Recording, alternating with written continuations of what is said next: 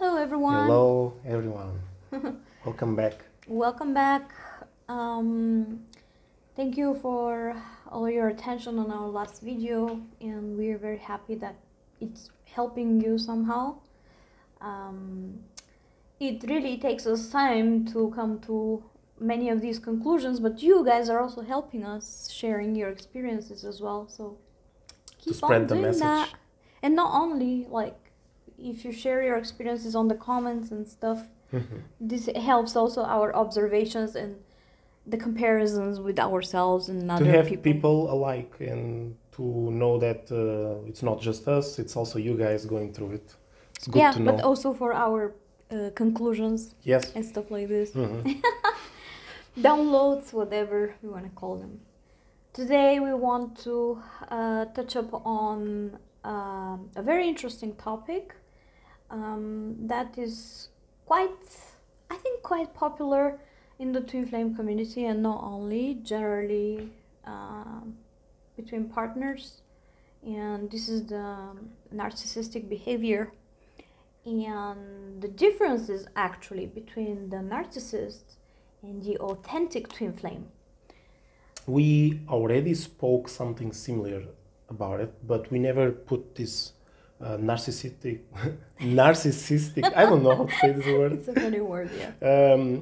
Title. We never did, but what we spoke was that many people think that in their relationship, some people, they have like abusive behavior between each other inside their couple, and they think that this is correlated with being a twin flame, for example, because there's too much stress and stuff. It's not exactly like this. If there is only misery in your relationship, it's not twin flames, because twin flames experience both.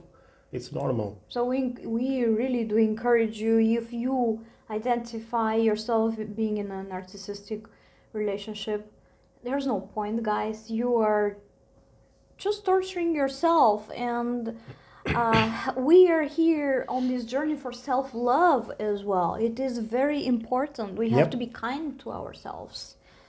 And if this partner cannot be kind to you and to themselves as well, because people who are not kind to others, they're usually not really kind to themselves either.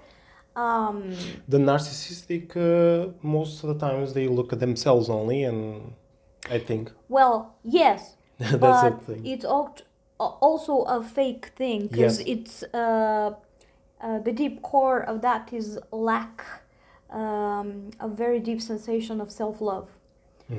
And it looks like they love themselves a lot, but actually they don't. But anyways, how to recognize the narcissistic behavior from the authentic twin flame?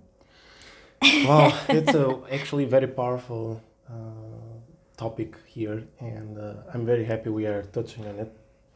Yeah. To expand. We are just gonna touch up on one very essential moment on this, but we feel that it's the basic one, and it really is enough to tell the difference and to know if you are in a narcissistic relationship or not. Instead of authentic twin flame relationship. Yeah, where we are looking for love. I mean, and respect. You know, this video will be more directly to the point, but most of our videos actually, if you listen carefully, there's always the authentic part and the non-authentic part. Constantly we say this, because it's almost impossible to, you know, it's so And we're not easy. doing this for judgmental purposes or whatsoever. Our disclaimer. It's really to help us all to figure out where we are in this journey, at what stage. What we actually do is we put ourselves in your position, and it must be horrible to be indecisive or not know what is going on and to be confused. We want to make things more clear. Right. So let's dig into this deeper and put up on the table what's the most essential part of all this that we want to say. Now, all kind of relationships. They're not just bread and butter, you know. They're not they're not smooth all the time. And we all have moments when we fight, whether it's small fights or bigger fights, it doesn't matter, but we all have these moments of misunderstanding.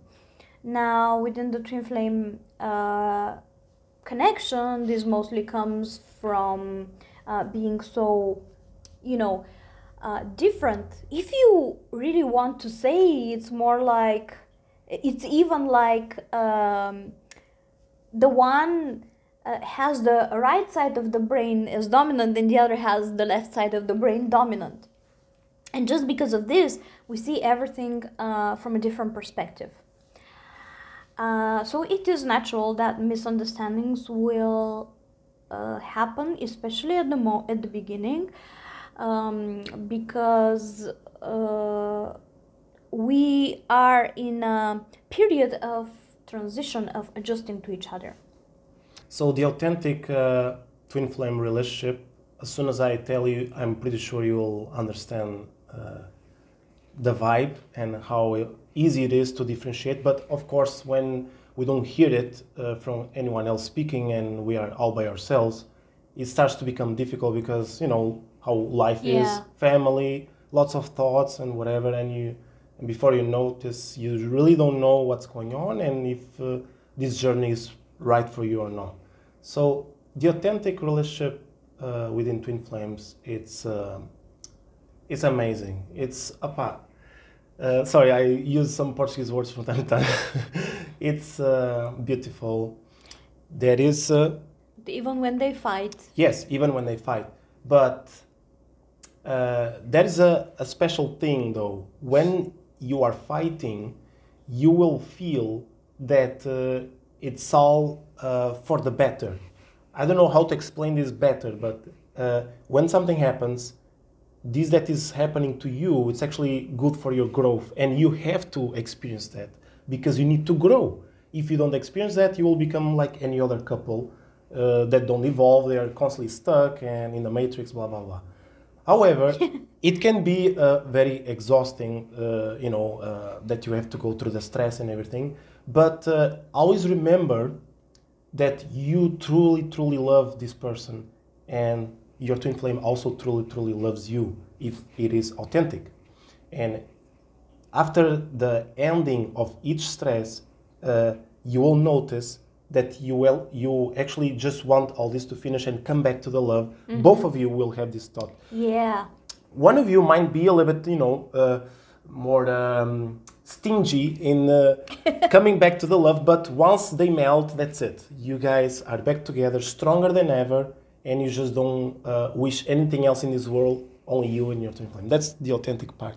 Yes, and the most significant thing here is that the authentic twin flame, compared to the narcissistic partner, is still going to care for you, even when you are in misunderstanding. So the love is still there in the background. Mm-hmm. Yes. They would not go and talk behind your back, or try to win over friends, acquaintances, family against you in such moments. As the narcissistic behavior is exactly into this, because they want to feel, to have the people be on their side, let's say.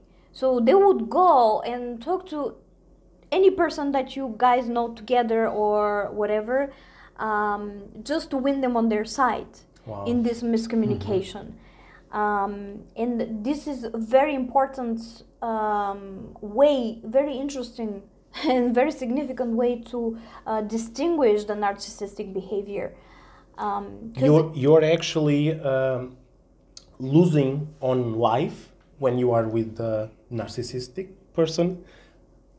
Instead, when you are with your true twin flame, you are actually winning. You think you're losing, but once you figure out that what I just spoke, after you overcome a certain stress between two twin flames, you will grow exponentially and you'll become much better.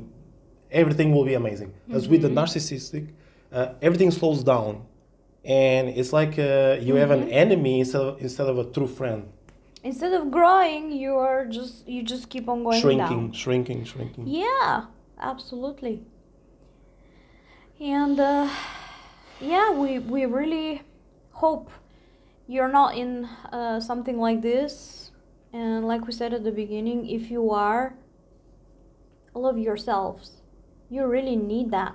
Yes. And we don't need to be destroyed by something like this, such a relationship. I had a download, like, no matter what you do in a narcissistic relationship, to help as much as possible to come out from the hole, you keep on shrinking and sinking.